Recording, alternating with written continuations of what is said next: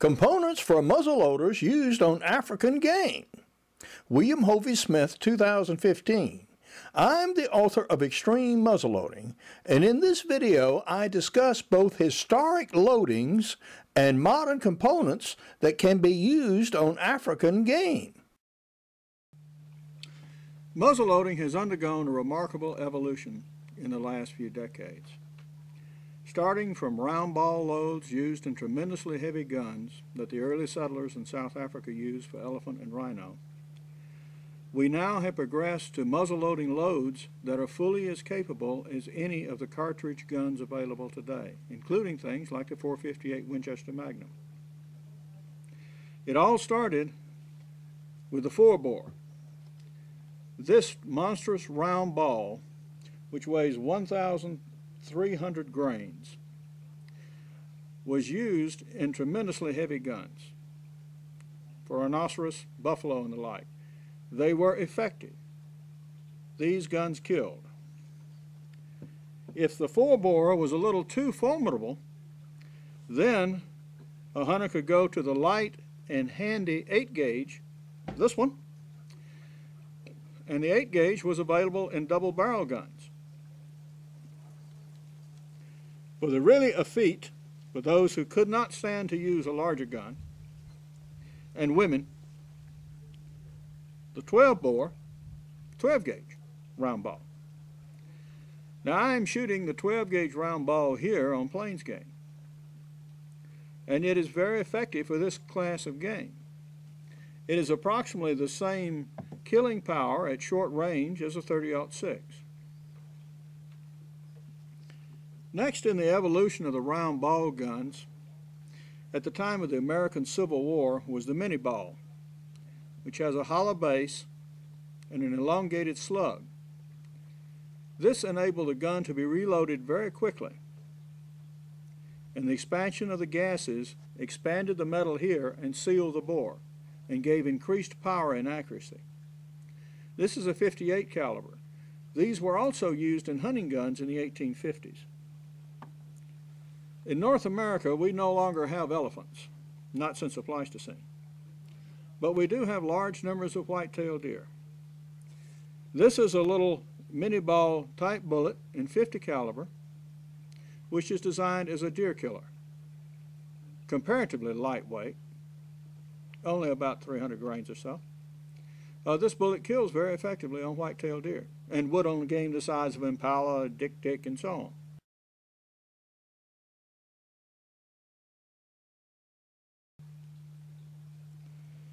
The next evolution in muzzleloading ammunition came with the saboted bullet. Now the sabot is French for shoe, sabot, and it is a plastic container for the projectile, which fits in like yay. You load both down the barrel, and the plastic actually grips the rifling in the gun. This completely seals the bore, prevents any lead contact with the bore, and gives you a very high velocity because you fully utilize the powder charge. None of it is blown by use of a patch or whatever. The only problem with sabots is they are very difficult to load for the second shot, and sometimes even for the first. The first doesn't usually matter because you do that at home. But if you've got a beastie dying and you need to put another load in it in a hurry, it's awful frustrating trying to force a saboted bullet down a filed bore. Plus, for best accuracy, the bore should be wiped between shots because this plastic residue actually comes off in the bore to some degree. To overcome that problem, a company by the name of Power Belt designed an altogether new bullet. This is it. It has the same plastic cup as the sabot, and this works as an effective gas seal. However, the lead in this bullet, it's copper plated, but it has a lead core, on firing expands and actually grabs the rifling. So the rifling is not really held to any great degree by the piece of plastic, and thus almost no plastic comes off in the bore. So these bullets can be loaded rapidly because they're under bore size, and you can reload one very quickly after a second shot. Now this is an approximately 300 grain bullet, and it's typically used in 50 caliber, and this is typical for North American deer. This bullet is a dangerous game bullet. It is made by Power Belt.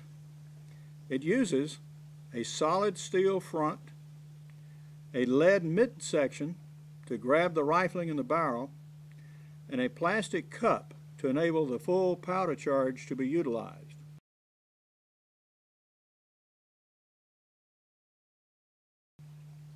This bullet is as capable as a .458 Winchester Magnum when used in an appropriate load at ranges up to, say, 50 yards or so, which is where you would utilize a load like this. Another type of load was developed by Thompson Center, and it's the Maxi Ball. It's what I'm using in the pistol, and I took 2 animals with that. And this is how I package the stuff for my use. Put it in a plastic tube. Inside, there's a number 11 cap for guns that use it. A 209 shotgun primer for guns that use those. This plastic component is used by night rifles. And without this plastic components, the modern night rifles cannot be made to fire. Then we have 2 777 pellets. This is equivalent to 100 grains of black powder. And the 370 grain Maxi Ball. This is a very effective load, even when fired from a handgun. This load far exceeds the energies available from the .44 Magnum, for example. As you would expect, it does have considerable recoil. Primers that are available to start these loads, these are number 11 caps. This one happens to be made by CCI, and so far as I know is the hottest cap available today. Other good caps are made by RWS and Facci. 209 primers were designed for use in shotguns, and these are used in many modern muzzleloaders. Knight uses a 209 primer, Thompson Center uses a 209 primer, and most modern inlines have a 209 primer firing mechanism. 777 pellets are a black powder substitute. They are made by Hodgdon in the United States. One of these is equivalent to 50 grains of black powder. Now these are for use in inline guns only. And by inline guns, I mean modern bolt action and drop barrel guns, which the ignition components are inline like this.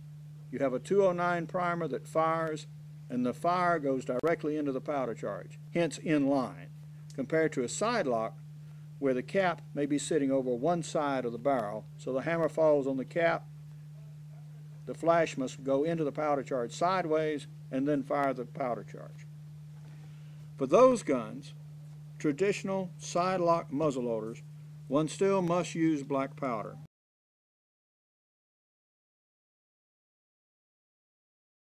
Or there are Pyrodex powders, which may also be used.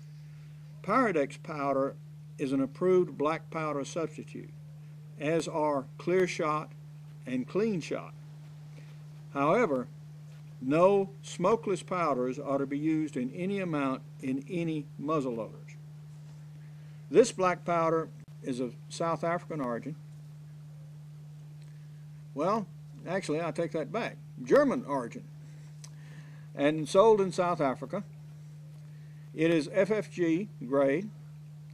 In shooting this powder, I find that it is not as strong as the American powder that I'm using, although it's the same granulation. In a load, for example, that I developed in the U.S. that took 120 grains of powder, I must load 150 grains of this powder to get the same result.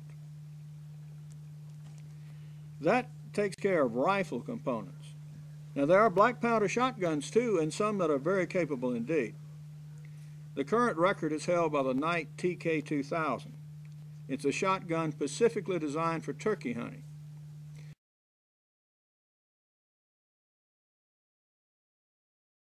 The Knight shotgun can take a charge of 2 1/4 ounces of shot, which is a tremendous charge. And it also can take up to 120 grains of black powder, or Pyrodex. And that will kill just about anything that you can find that will fly. Specialized components for black powder shotguns include wads like these, and obviously if it's a shotgun, you need shot. This is exactly the same lead shot used in ordinary shot shells. This happens to be a particularly, a fairly large shot, number 5s, that are brought over here especially for guinea fowl. Normally we would use 6s or so for small birds and so on. In North America, we must use non-toxic shot for waterfowling. So there are non-toxic shots, and these are sometimes made of tungsten alloys that give very heavy shot for their size. Naturally enough, this is called heavy shot. This is some very coarse heavy shot, and that would be used for coyotes, varmints, very large fowl, and such things. You load a muzzle-loading shotgun just like you would load the shot shell of a regular shotgun, in that you use powder, wads, and shot to get the job done. You just load them in the barrel, one component at a time.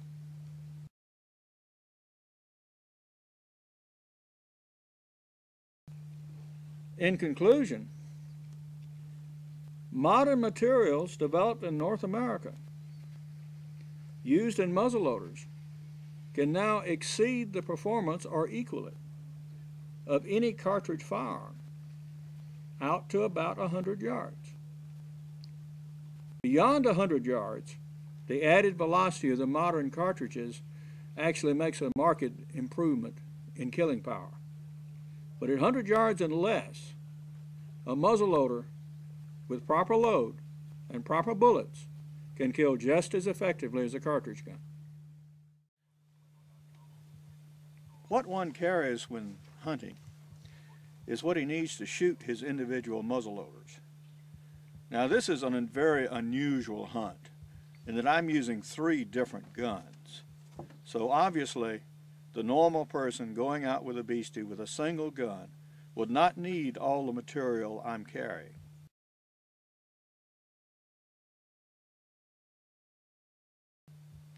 For the smoothbore, we have a pocket full of stuff.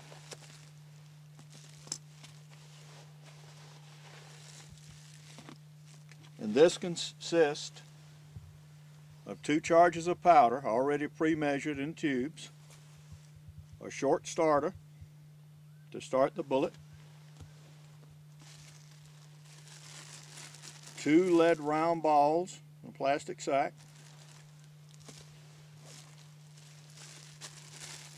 wads to put underneath the balls, between the powder and the balls.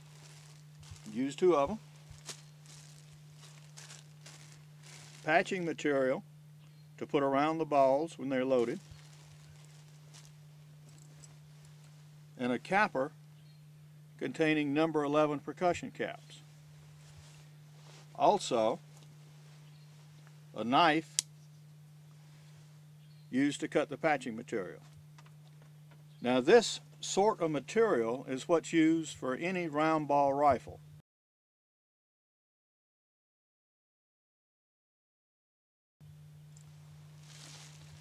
Things are considerably simplified, however, when using the more modern inline guns. For example, this is a charge that contains everything you need to shoot the inline rifle.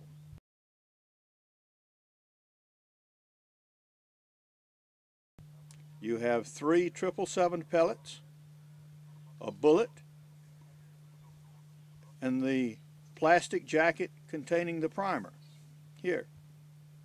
Very compact unit. It's all you need to get it to fire. For the pistol, the same concept. Here, well, this is another rifle load here. For the pistol, the same concept, except you don't use quite as much stuff. 2 777 pellets,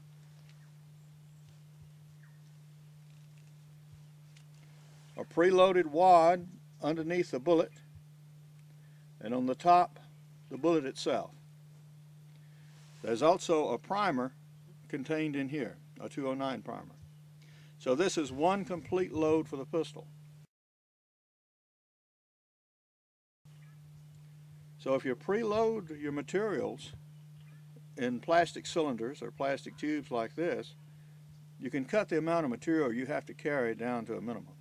Besides extreme muzzleloading, which contains details of these hunts, I also have backyard deer hunting and an ebook series on muzzleloading guns, which includes muzzleloaders for hunters, shooting and maintaining your muzzleloader, hunting with muzzleloading shotguns and smoothbore muskets, and hunting big and small game with muzzleloading pistols. I also have a new series of business books and a profit series, the first of which is Ideas for New Businesses, and following is a little blurb about me and the book. Now, since this was recorded in 2005, there have been some changes in the muzzleloading guns that are available. The Encore pistol, for example, is not. Now, for more information on Spear Safari's activities, you can go to their website. For information on my books, 450 videos, and other items, you can go to my website, www.hoviesmith.com. Good hunting and good eating from the outdoors. Goodbye, and God bless.